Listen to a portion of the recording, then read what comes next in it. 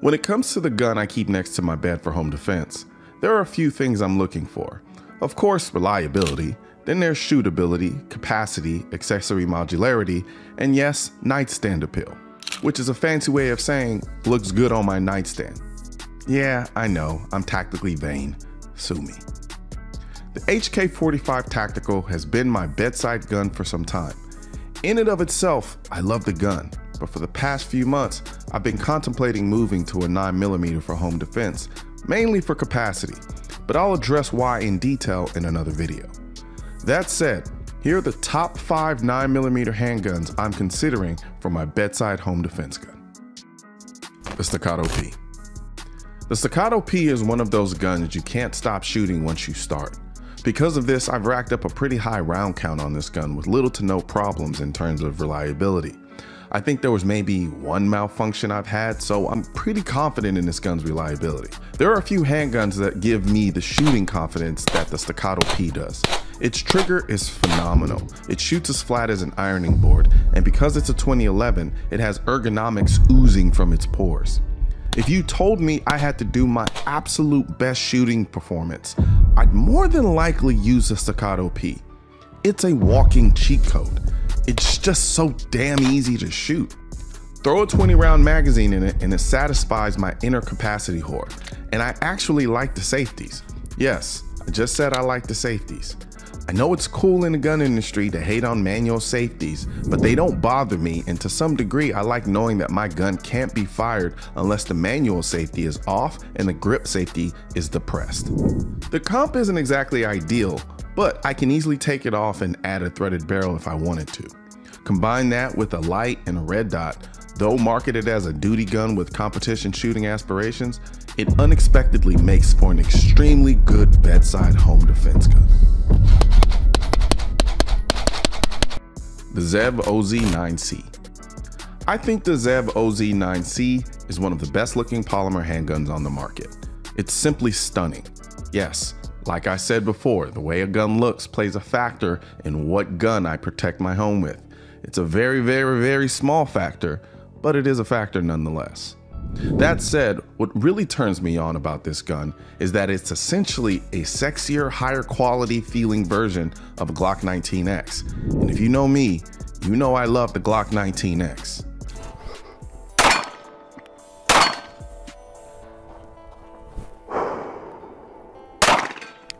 Whoa, I love this gun.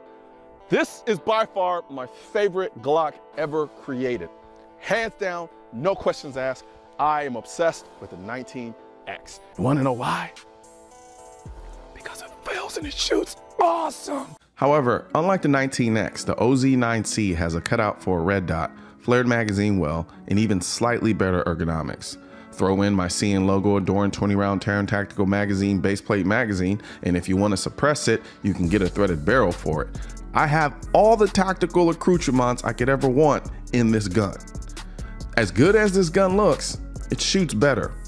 I've been very vocal about my love affair with the longer grip, shorter slide configuration on guns, and that's exactly how I have my OZ9C configured. I don't know what it is, but I just shoot this type of configuration very well, and the OZ9C is no exception. And it's been reliable enough that I have no apprehension whatsoever in using it as my bedside home defense gun. The Walther PDP. On the surface, the PDP is a very modest looking gun, but don't be fooled. This gun is a beast. You wouldn't guess it, but I can shoot the PDP faster than most guns, and the ergonomics on the gun are incredible. Then there's the trigger, which is one of the best stock triggers on a polymer gun that I've ever felt. Notwithstanding its anemic sights, the PDP has all the features I'd want as well. I can drop a threaded barrel in if I decide to suppress it, and it has a cutout for a red dot. It may not be as fancy as other guns on this list, but it's a workhorse that has a special place in my heart because it shoots so much better than its appearance suggests. But I'm not saying it's an unattractive gun, I'm saying it's an unassuming gun. Visually, it gets overshadowed by the other guns on this list, but when it comes time to do work on the actual shooting aspect of things, I know the PDP is not only going to hold its own, but probably outclass the other guns in a lot of ways. I also love the fact that it has an 18-round flush magazine. Sure, I can go and get an extended magazine for it and get even more rounds, but I think it says a lot when it just comes ready to go, self-contained, no extra pieces sticking out the bottom with 18 rounds.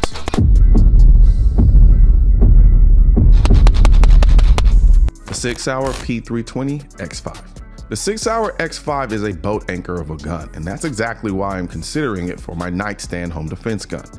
It's the excessive weight that makes it an easy gun to shoot. This gun just handles a 9mm round so well. Much like the Staccato, this gun is a laser beam in my hands. The first time I ever shot this gun was during a red dot vehicle training course, and as a result, I became intimately familiar with this gun in dynamic shooting situations very quickly. So I have a lot of confidence with this gun, and not only its shootability, but its reliability. As big as it is, it still manages to have tier 1 ergonomics.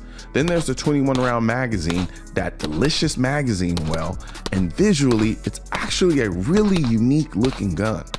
Depending how you look at it, it gives you a little bit of a 1911, a little bit of a classic double action single, when it's actually a striker fire. It's a visual hodgepodge of looks, but I like it. However, suppression may be a problem with this gun because of how long the slide is. Adding a suppressor, that is if I can find a threaded barrel for it, would make it really long, taking up a lot of nightstand real estate. So, if I were to go with this gun, I likely wouldn't suppress it. The FN509 Tactical. The FN509 Tactical is the most complete gun on this list on paper. It has freaking everything. Threaded barrel, cut out for red dot, full rail for your light, suppressor height night sights in case your red dot stops working, and 24-round magazines. Yes, 24-round magazines. The only thing the FN509 Tactical doesn't have is a manual safety, which, like I said before, isn't a requirement, but does give me a little bit of superficial comfort. There is nothing you need to do to this gun. It comes out of the box ready to be a bedside home defense gun. Ironically, the FN509 Tactical has been living as my bag gun for some time, but more and more, I feel like I'm doing it a disservice because of how perfect it actually is for a home defense nightstand gun, as it pretty much does everything really well. Oh, did I mention that it has 24-round magazines?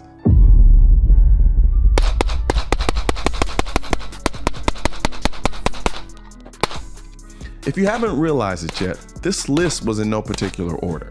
I'm still trying to decide which gun I'll end up going with, and when I make that decision, I'll make a video about it. But let's be real, I'm splitting hairs here because all of these guns are damn near overqualified to be bedside home defense guns, so I don't think anyone can go wrong with any of the guns on this list. Now, I know these guns aren't exactly cheap, but this list doesn't factor in price. I'll do a video on more affordable top 5 bedside home defense guns in the near future. But until then, these are my top 5 bedside home defense handguns in 9mm. That said, the gun is just a starting point when it comes to self-defense.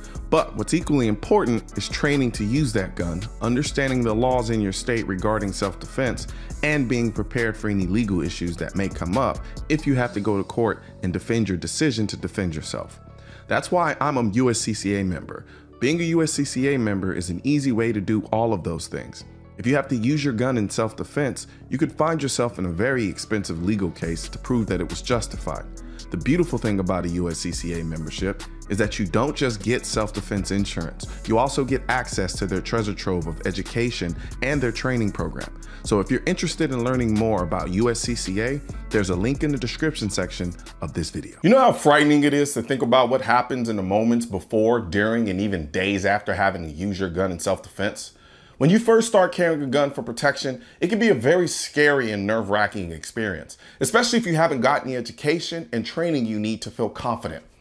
I've been there myself, hoping I never have to go through a self-defense shooting, which is why I'm a member of the USCCA. As a USCCA member, you can eliminate some of the stress of carrying a gun for protection by accessing the amazing wealth of firearm education, training, and current state-specific gun laws of your state or states you may travel to. This can help you be prepared for, or hopefully even avoid, a self-defense incident. As a bonus, members automatically become insured on the self-defense liability insurance policy purchased by and issued to the USCCA. Click below to learn more. I'm sure the YouTube algorithm is going to do a phenomenal job of suppressing this message. So please share this video with as many people as you can so we can beat the algorithm and get our two-way message out to the masses. Also, don't forget to like this video and leave a comment and hit the bell and subscribe button.